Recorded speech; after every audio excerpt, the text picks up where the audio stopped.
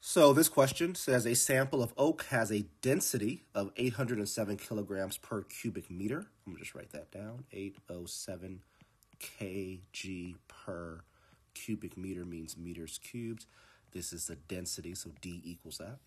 The sample is in the shape of a cube where each edge has a length of 0.9 meters. Okay, so if I have a cube here, and I know that each edge is 0.9 meters, I'll just deal with a couple of edges here. So I have a length, a width, and a height that are all 0.9. To the nearest whole number, what is the mass in kilograms of this shape?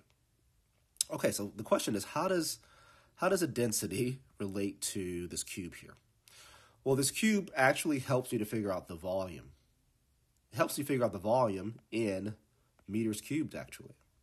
The volume of this cube is simply 0.9 meters to the third power, right? It very literally is length times width times, and I should use a different color. It is length times width times height. That's how we find the volume of a cube. So I'm going to go to my calculator and see, well, what is 0.9 to the third power? That is 0.729. So my volume of the cube is equal to 0.729 cubic meters, or meters cubed. So with that information, I have a meters cubed here, I have a meters cubed here, and I have a kilograms. I just want kilograms, which means I want my meters cubed to cancel out. So this is going to turn into like a unit conversion of sorts.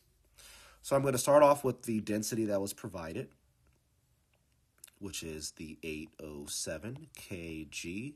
This I'm going to write it like this, over m to the third power, same thing.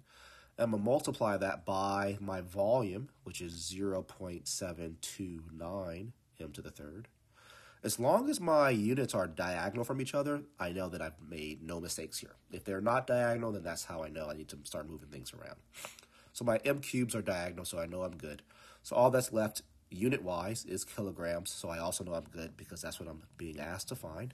So all that's left is to go to my calculator and multiply the values. So I have 807 times 0.729, and I get 588 as my answer.